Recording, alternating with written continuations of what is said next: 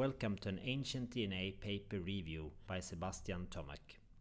Today we will review the paper "The Neolithic transition in the Baltic was not driven by admixture with early European farmers" in Cell Current Biology.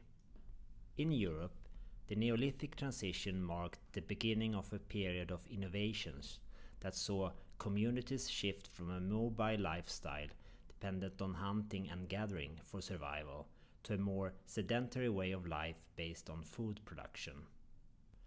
This new way of life, which originated in the Near East 11,500 years ago, had arrived in Southeast Europe by 8,500 years ago, from where it spread quickly across the continental interior of Europe and introduced animal husbandry, cultivated cereals, pottery and ground stone tools to the region. The genetic evidence suggests that these cultural and technological changes were accompanied by profound genomic transformation consistent with the migration of people of most likely Anatolian origin. See our previous videos, The Peasant Invasion and Ice Age Europe, where we have reviewed the population changes associated with the Neolithic revolution. In this paper, they have sequenced a number of samples from Latvia and Ukraine, spanning the Mesolithic and Neolithic. The oldest one is from Latvia, associated with the old Kunda culture, replaced by the Narva culture to the Kom-Ware culture, all hunter-gatherers, to finally transition into the Neolithic corded ware cultures. In contrast to Central Europe, the adoption of agriculture in northern and eastern parts of this continent, in the areas which encompass modern-day Latvia and Ukraine, was slow and relatively recent.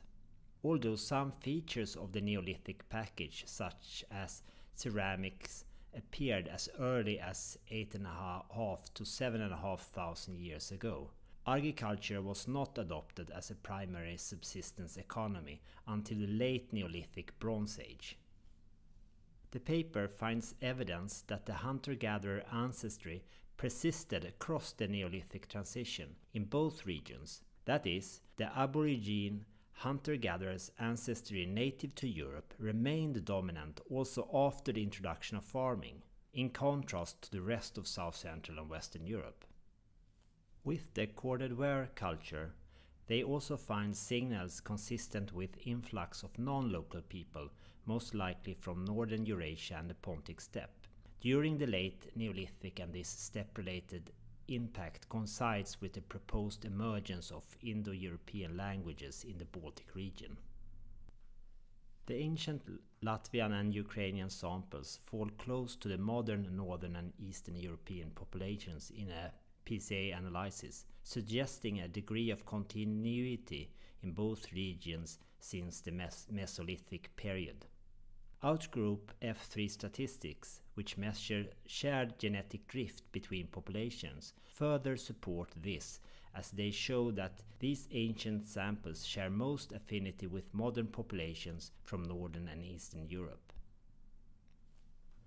That's all for today. Till next time, I wish you all the best.